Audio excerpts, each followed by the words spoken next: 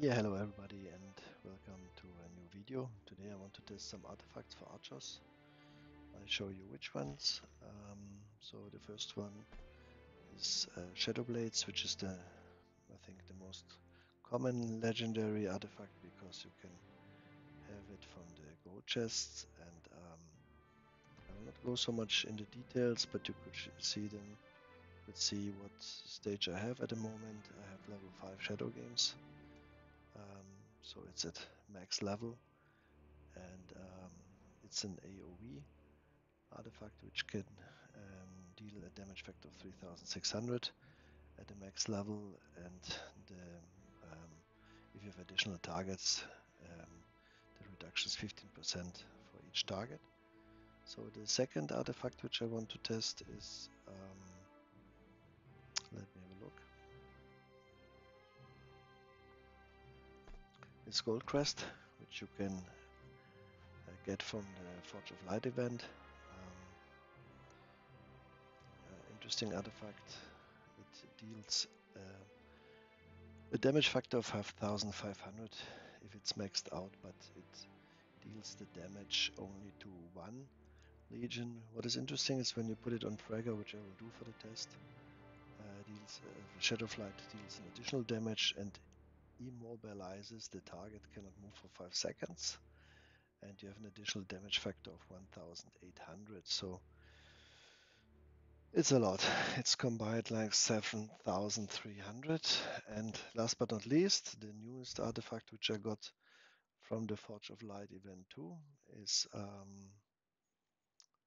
Viola's bow, which isn't maxed out at the moment. It's level 1, so it's not about comparing how much damage each artifact will do. It's more about the usage, and we will have a look in the battle reports. And the interesting thing about Viola's bow is that, if you see it at the bottom, that damage targets are sealed, cannot cast artifact skills for 10 seconds. And this I really want to see in open field, because this means if you hit with this AoE artifact 5 enemy troops, these 5 troops can't use their artifact skills for the next 10 seconds. Okay, this is the biggest advantage of Viola's bow. It has the same designated rectangle, which you can see in the animation, like Shadowflight. And what is another big difference is if you see the stats on the left side, which are at the moment not maxed out, then you, instead of having attack for archers, you have here hit points for archers, which can go up. At the moment I have this artifact only at level 40. We are at the moment close to the end of the season, so it's really the right time, by the way, to test something, because you don't need the CP so much anymore. We are in the last day of the last phase, Unscared of Season 1 Plus, and this is enough for the beginning. I will start with the test. So first, when you test, you should look that you don't have an war artifact, a war mana stone, which you use. I use at the moment mana stone of dowsing. So if you want to test, don't use any war artifacts, like artifacts which are increasing your attack or whatever. And another thing, you can choose to test in the Dragon Trail. There's no problem. Choose a level which is high enough that you can see how the artifact works. For example, like this. Let me try this out. Like 53, and if you want to see how you can use the artifact and how it works in itself, this is with Goldcrest. You can see I can tap on one of the icons, and then I see the hit points there. The disadvantage if you test like this, if you test in the Dragon Trail is you have no reports, so you can see really how this works. I love to have some reports, and especially at the end of the season, especially at the end of the season when there's some CP left which you don't need so much anymore. It's the right time to test whatever you want to test. Okay, so I will stop this test now because it's yeah, okay, it's already done. So testing in the Dragon Trail is more about getting a feeling um, for the artifact, how it works, like this. But if you want to really see something, then you should go to the battlefield and do some fights with the highest dark creatures or darkling patrols which you can beat. I prefer to use dark creatures at this point because I can get arcane dust, and because we are now back in Zoland in zone 1, the highest which I can choose is 23. So let's start with the test, and I will start with I used all the time the same combination, Freyga and Kinara, which are at the moment at level 53. Both are maxed out, and I will start with Shadowblades. Have some T5 already, and the rest is T4. Okay, so we go there, then we look for the highest um, creatures, which by the way the program is not working perfectly because this is like 1-2 minutes away. Let's see if we can find something closer. Yeah, there it is. Okay, you should know that you will have, when you fight on Alliance territory, better results than outside Alliance territory, but for the test it doesn't matter so much. Here we have a stone troll, which we can attack, which we will attack, by the way. Look that you have some CP in your CP bar left for the tests, and look that you have your reports empty, that you can really compare very fast the results. Okay, so how long do we walk, by the way? 34 seconds. Okay. So, as I mentioned, combination is Freyga Kinara. And I make this big to really to see the full animation of Shadowblades 2. It's very similar to Viola's bow, by the way. Okay. If you have this rectangle, never click on the icon of the opponent or of the Darkling, because then you move the direction maybe away. Okay. So we make 3 tests for the video. Normally I make like 2-3 tests on every single artifact and see some differences, and let's check only if we have a valid report. Okay, here's the stone troll. Let's go in the report if the details we will have a look later. Where's the artifact skill here? This icon in turn 17 shows you that the artifact skill is casted on this turn. You can get a first feeling from Shadow games. The stone troll lost around 40k. If you want to see or get a feeling for how much this is, you can compare the normal amount of damage which you have in such turns, which is like average like 3k, and in this turn you make instead of 3k you make 44k on the stone troll. So it's like 14 to 15 times the normal damage, which gives you a better feeling how strong the artifact works in itself. Okay, we go back, change the artifact, clear the hospital. I still have some troops left from yesterday fight. Not so much, but a few are left. Okay, this we don't need. Okay, so the next artifact which we'll test is the classical artifact for Freyga, which is really cool, especially in PvP. It's Goldcrest. I'll show you some details in advance. It's really crazy damage factor of 5500, and this passive skill that it immobilizes the target is really crazy, and I'm looking forward to use Freyga as a flying unit, maybe together with Thea, as soon as I will change the faction, which I'm not doing at the moment. I'm still in League of Order, but will change then for sure to Lilleberg, and we'll see then how this will work with Wyvern Riders, with marksmen and flying units, but this is only something for the future. Okay, so the troops are back. Okay, so you take the same combination that you have a good comparison.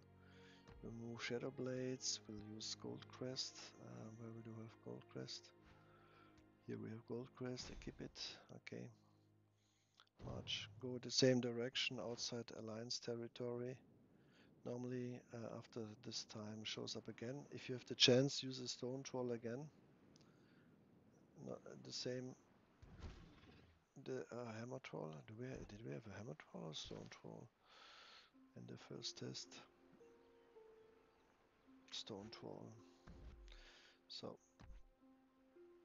I really search for stone troll, which makes the test perfect. This stone trolls. Here's a stone troll. Okay, I have to walk a little bit longer, but for a good test, it's really important that you attack the same unit, that you can compare something. How long do we walk?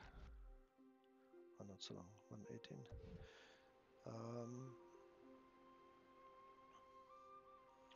Because then you have a good comparison. Are we here? Coming here? Okay. If you like, I can show you in the meantime my talent tree, which I use at the moment. Yeah, the foundation is nothing special, and then I have a lot in the direction of marksman. I have to give you it goes up to marksman on the right side. I'm working on the mobility. By the way, in the future I will maybe take more mobility, like marksman speed, because I realized that Freyga or my archer unit is always the slowest unit, and if you walk with 5 troops, then your speed is normally determined by the speed of the slowest troop and not by the fastest. And this is a good idea too, by the way, that you balance the speed between all your marches and plan this in advance. The only exception is cavalry, because cavalry has another usage too. Okay, so what I like is to go from left to right, because then there's a good chance to see the full animation. Okay, so here we go. We attack. Okay.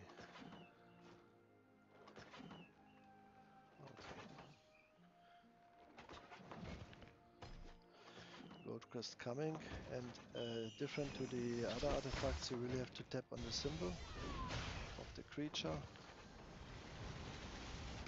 you see the damage, 48k or something like this. Okay.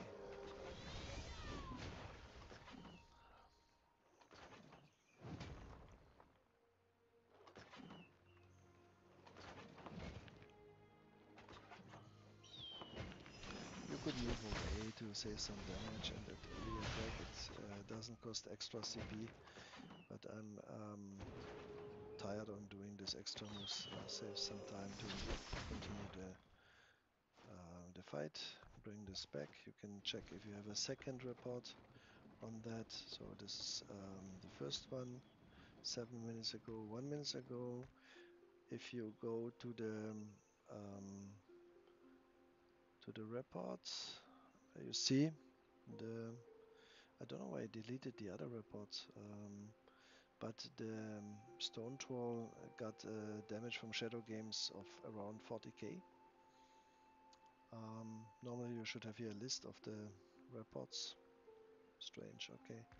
And you can go to the report 2 battle log and go down when you see the where you see the artifact symbol. Here's the artifact, casted artifact on this turn, and you see the damage is like 66k, but you should check if how much is from definitely from Shadowflight. Okay, so from Goldcrest, here's the damage, and so you see the combination. It's like 48k coming from the artifact skill, 5500 and 15k here a little bit deeper, coming from the extra Freyga passive skill. So combined 66k is a lot on one creature, and especially if you're in PvP fights, 66k can make really a difference. And if you see, so the next normal rounds, the average is like 2000 2k or 2000 points, which the combination of Freyga and Kanara is doing, and so it's like 33 times more, which you hit in one turn by using Goldcrest. Okay, so at the moment this is already back. Okay, then we test the last combination with Viola's bow. Where's Viola's bow? Configure, remove. Okay, not the best test because, as I mentioned at the beginning, I have Viola's bow only at level 40, and I think the biggest advantage of having Viola's bow in your team is really that you, in an open field situation, that you prevent 5 marches of the opponent to cast their artifact skill. So this can be really helpful for the whole team. Let me check. I think here there was the stone troll somewhere. Stone troll, where are you? Is this stone troll? No. Okay, then we go on the normal search. Stone troll. I hope we can find one more.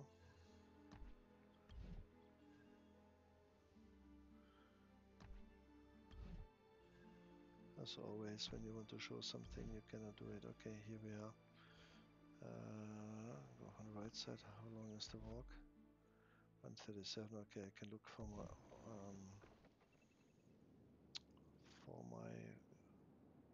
gather at this point. Where is he? Coming back. Not a good idea. But I wanted he's gathering on Alliance territory. Okay, here we go. Send him here. Okay. So let's go back 1 minute 16. So let's summarize a little bit because already long video. So if you test something, don't do this in the Dragon Trail. You have no reports. Do your tests at the end of the season when you have really some CP left, when you have enough time because the season is done. The war is won or lost, or the season is won or lost. And when you do then your tests, you can use the extra CP which you will lose otherwise at the end of the season. And if you don't care about having on the strongest Lord event Darkling Day 100 gems extra or not, then this is the right time to do all your tests. And if you do your tests, try to create an environment where you can really see something from the results, which means Don't use war artifacts. Test, for example, if you test now outside of Alliance territory, do the next fight outside of Alliance territory too. Okay, let me go a little bit away. That I'm not too close when I'm start. Why is he following me? Okay. Okay, and here we go. Okay, it's coming closer, so you see the whole animation. Not when you are in the forest like I am at the moment. Okay, here we go. Same like with Shadow Flight, so don't tap on the creature. Use the corridor. Okay, you saw the nice animation in the forest of the bow, of the Viola's bow. Okay, should be fast enough. No seconds. Bow. Okay.